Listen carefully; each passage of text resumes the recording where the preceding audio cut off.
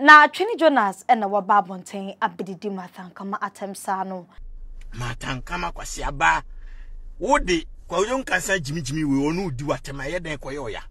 Sika ye very important chain. Atam we dia ano eden debi me am your background mint na ha enso so nim se Twene Jonas de na no eya na so hwe ensem o ka fa Martha Ankomah hono ensem no ano eden ye pa me gidi so bebisa ho se adan dia na esi na Martha Ankomah waka Twene Jonas asama na anase mpokodi na tem kwan bi so na ne nyina eni se be kai se na nse yankasa ye bra kwadjon kansa lilwin de bufu ebe live video no obedidi Martha Ankomah tenwom se we idiot ni na ne se wate se Martha se kumo for no omunyi sini papa bia ntini new movie bia wo ya no hia Martha Ankomah wom no mata ama ametwa amfamba no na enum ya hu se Martha Ankomah so asiu kwadjon kansa lilwin de ko ginam e wo kota ensam no guso wo kota yentumi kamu asem bebre na no ededidi mu ama obi a hye na adwenfa wa Twene Jonas nso abeka bia no adwenkyere no akoda na atem didie ama Martha Ankomah ene ensam wa beka de wa be sopa mata ahoro na di ne ho edi na tama kansem afa ne ho no ensam no me ankasa no agye minsa yie pa na ebenya daje ne akwakohwe full video no na etiensem portal Twene Jonas ekadfa Martha Ankomah home na inanim se kwadjon kansa lilwin ni movie oba beye okofa Ramsey Nouah ne Nigerian actors ne comedians odi o mabagana odom ba betwa sesasini ena Martha Ankomah ankwa bie no akofa ensem bebre edi aba heartbeat homeopathic clinic adaroma ena bensemi eba besomo na se wakoma ho na atechema wo ho no ma na wakoma ebo brimbrim ana se oboso hwehwew entan onkas e medium akoma ebo ntentem medium yam hwehwe me eden ya ni nyina no yare wantimi anhwe na wanso ano ebetum de wakọ wo mu nene gan hase no open hospital omakwadare wakoma ho hwe na omujade wo cardiovascular diseases ho de no any heartbeat homeopathic clinic for mo numbers na frɛ wo mo bɛtwa kwai e wa akra atakra de oboase e na kumas na so timi akwaje wa yare so mo numbers egu screen so betumi afrɛ no book appointment na akɔ no ma e de beto machine so e de fide hwehwɛ akoma ne ho hwɛ baabi atechim be yare obi a na ewie so ya saw yare a side effects bia eni ho nti no frɛ mo numbers no na anwemo eni ensam so na Twene Jonas ene hwɛ from glass nko ansam we e na wakanda fa Martha Ankomah e ho Martha Ankomah kwasi aba. Wode kwa uyon kansa jimi we onu di watema yeden koyoya. Sika ye very important chain. I semo any maftoko. Ene Ramsey Nouah ye jimifo ya wabai oni awule chop nkwasiafo na jiafo miensa ya mabai. Omumie na sika omadwiri akono Martha Ankomah usika na nka akwaje no. Ena ahomaso ama nkwan am wanyi sika no. Ahomaso ama ye kukuru sika no frank fifi gabi ye kukuru di akoma na jiafo. Nigeria ni ye friend na romantically was massa menam kwama meba jimi usinkran how many hours wa mobi alatani afro plane afri alataba abra obetimi afro plane nkwase plane bi ewo nkran ho 30 minutes no alande kumasi no atwa movie no agi usika ahye ho kude wosi wagimi nti yemfa sika ne ma Ramsey Nouah na ade echi na obeba aberewa udo kwasia unkwasi ani mu aba betena se abesirisiri ska na meka cho se praye na pra no nyansen ye adwuma forever car no praye na hyase no sanitation for no omo pra kro no nyina the system is working 24/7 life is good in heaven on earth. Of course you know where we are in the greatest city of water.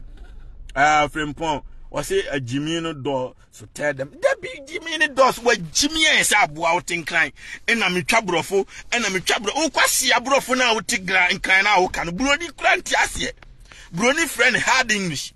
This is why when I come to warm up, I don't want to speak English. Because the type of English akwasi Brony kasano. And right now I speak. I do not speak like Accra Brofuni Bio. I do not. It's not gonna work. Now me catch you see the police are from who say microphone and I know mama take it into them and phone and telephone. Omo na boy you man forever nyame shabro. Oh shit. Akwa we pa. Oh, anyway. Of course, you know where we are. We run the city, man. This is the greatest country of all time. Samu kwasi abrofo na mugu nkran wana amu kanokra. Kwesi broni ne ntiase. Of friend hard English. Until when this is what I'm gonna tell you. Listen, this is why I don't speak English, because when I speak English, I'm gonna speak like them, and you wouldn't be able to understand whatever it is I'm trying to tell you, man. Which is why, because right now, no, because of so many abrofona man opeto and I'm gonna be able, I'm gonna mentally, I'm gonna from Papua, I'm gonna be amame, I'm gonna cry, I'm gonna small. Because of that, I speak like them. Because when I mention, because I spend more time with them. From Pon, Kwajo, a subscriber, I said, don't even speak any better in English. They don't question bro for Mukamba hard English. Brony do not understand. Brony do not understand. What you say? Intimun kwasia bro for na mumuti Ghana no me mama who say America ni bibini ko bibini Jimmy onam kruma kreka a Ghana movie da. That be a Nigeria movie na omuka ho asem. What you say? Into which literally means a Ghana movie does not go anywhere. Into which he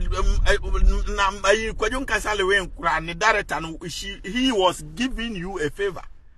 Into which literally means right now no the Ramsey Nouah bano a bit boost to the performance of the movie no crowd dancing Martha Ankomah yede wo beba. Into when we say I unim say wo cause trouble now will be opportunities the amount sankwasha for na egu kumase wono. I'm telling the way who himself cause trouble now will be opportunities the amount because the NFS say who omunia ba na wona tin kan Jimmy movie agu on kan now matter omo say afro say brani enfo ntwa movie. They are trying to help you because the movie will boost you and the movie will project your image. Was where Jiminti unkwana unkotwa movie abra uti Ghana kwasia yakofa Juana la Virgin ene kwasia fo munti Ghana kura dida ni akatwi ahye omo ano na wo fefe o sen ni akofa Mary Cruise yakofa kwasia fo India fo kwasia fo mo sen ahyehye Ghana kura mu ni baabi a Ghana kura ni si na kwasia fo asese o mabeguo na wo fefe o sen you are happy and ye nyina ya sori afri TV ho na fe India ni fefe ne yonkwa na kwasia na me boy kura mfima no ni India ni ato flower ama ne boy ne girl o movie man na muti won kwasia ma na mempena kura anye se mame onwa Jimmy ensa aboa onim se ye movie reality no sa actor na ogina na girl kura on frɛ no what you say na Jimmy ni kuna wa han dan ama ne tim no mu no adia wa kohwe movie obi akrokro ne girl wa Jimmy ensa nam onim se ye movie no ohwe. I'm telling you the reality. On to say bibini be Jimmy ya be bra kopim tamebewu. Enu nti alata for bagana. No ma be store na they are making money. Na unstoppable money. Na ko bibini ni sinka no obre. We Jimmy esabwa na Lebanese abanu take advantage of no utilizing the good system. No adani sikani na nkran no sinkran ho na wadani politician. This a politician amaniska. When your bigger platform, any Beyonce, I have a friend Beyonce, friend Beyonce, it's a huge platform. Capitalize the opportunity and utilize it to blow in BET Derby. I told them I didn't want the Biana Sako de Jimmy and a Stomboy Quasia and a Stomboy Jimmy and a Sako de Jimmy. Once I recross now all babbage now so Obia deny you. It's not fine when you get little opportunity in life. Will be jumpo do call step 1. No one more than answer will be call step 2. No one come more than answer from step 2 call step 3. That is life. And you're saying I will downgrade the step now when you know. No what Jimmy say Jimmy when you get a platform wallet they make a channel. Enkodi shatawala atem, enkodi Stonebwoy atem, enkodi Isa Akodi atem, because the same people who listen to Sakodi and Stonebwoy music, they are the same people who listen to your music. Nwe Jimmy Crowder do. Ghana no ayomu mutie wonyom no mo ane se tie wonkwasia, omo mutie wonkwasia nyom no. Wa say wale mama nkwasia nyom no. And we for nyom no and wo safo na ne tie Sakodi nyom. Safo na ne tie Stonebwoy nyom. Nti I'm telling you the reality. Say mesrew yeah, Jimmy so. People look up to you. And when you come and you're insulting your co-workers, international platform, what image are you portraying? Jay-Z Mugu Kroma, they don't do that. Rihanna Mugu Kroma, they don't do that. Do you know what they do? Do you know what they do? They are busy signing multi-million deals with the companies, with multi-million dollars, with high massive companies. So Nima Ojain, Rihanna is a multi-billionaire girl. Fancy, my makeups and some mad you want to my Jimmy and some more. Omonama wa dani sikani. Fancy we Jimmy and Sabwa, na nimina nimpadiana nimina yadia manu no mpeda bia dis okotemo money fa ho. Make your friend here makeups. Into your mind omudi Jimmy and Rihanna dani kwasi sikani setem. Tebem. Why makeups company broni kwasi broni na aye no de Rihanna boso.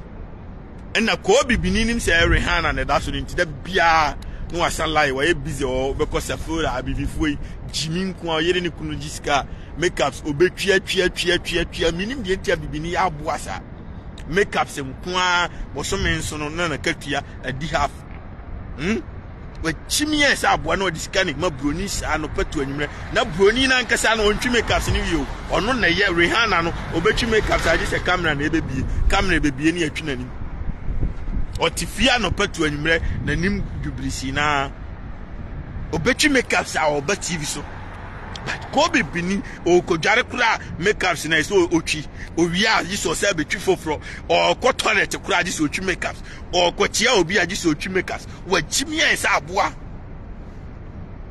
I'm telling you the reality that the downfall of Kobe bini is where Jimmy they don't value whatever it is they have.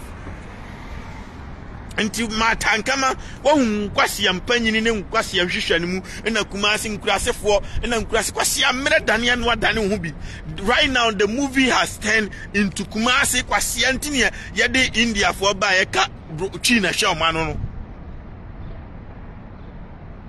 Kwame despite ono ne nkwasi TV station de ba twinti agidi nche TV bia o Ghana o UTV because Ghana ni no twi no no paka Enyamu no Jimmy akwasi broni krom kasa no oba broni krom a onka kasa bi onu ani krom kasa no oka ofui bibini nkwa na Jimmy ade awowo no on value ko bibini does not value whatever it is they got.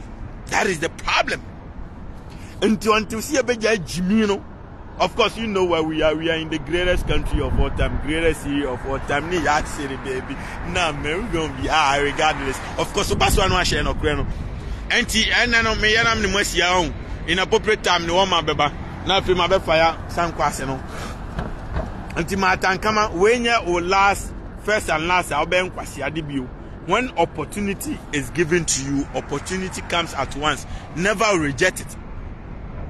Ye kase brekumasi betwa movie asore na ko na sisi a ho na movie na kwa kodi ye nyina ye Ghana fo ye nyai se obi firi kumasi a ye hu ni so ya aboa agi se obi tinkran kwa na ye bu no ye nya nkwase ade no ni ye jai se nkwase ade na ebeboa ya ani police ndi fo na ekọ no oba omo dia mo ya so mo petrol keke wona mukwa ni djuma bia di wona mukwa nse kwase bia park wa sia ogwa akopam no nso once you begin now, or be pam we so car we or be pam no, or be bar reverse about be pam no, or be bar reverse, once or bar reverse, once or bar reverse, or be pam no, because we be original and your packing, or babe pam no, or babe pam no tea. Why our packing wrong will be or be pam yamin quanum the MU home the Yopia, shall you bruni ya why they treat you equally.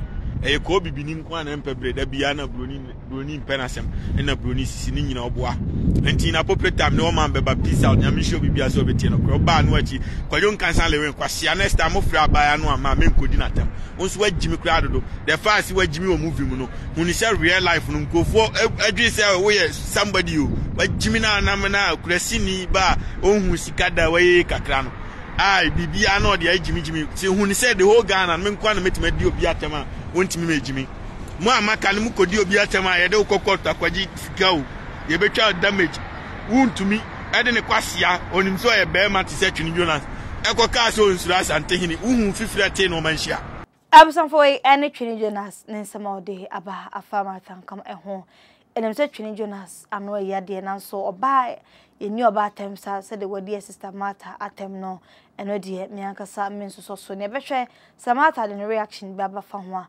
mesan so edaba besomo best door shipping on man e wo UK no pakewie reliable shipping company on be shipping man straight from UK edaba Ghana amaudia best deal for her and I make for services at the amount on be package with man ye say cars and tade and pabo edwene na de dem ho any say so wo you come be free doorstep no ma ship edaba Ghana ama time e de be ma no sa time no pepepe na be ba be problem bia emma ho enti for numbers no na French mu bi ohobia no watum ne mpanifo akasa e wo ho na say wo Ghana na person ko fa ne ma bi wo UK emran so a won so betum ne mo edin sa so na ne ma no o ma ship ama won sa akamide and catcher akusabeti ma follow mo Instagram, Facebook and TikTok makramunyina.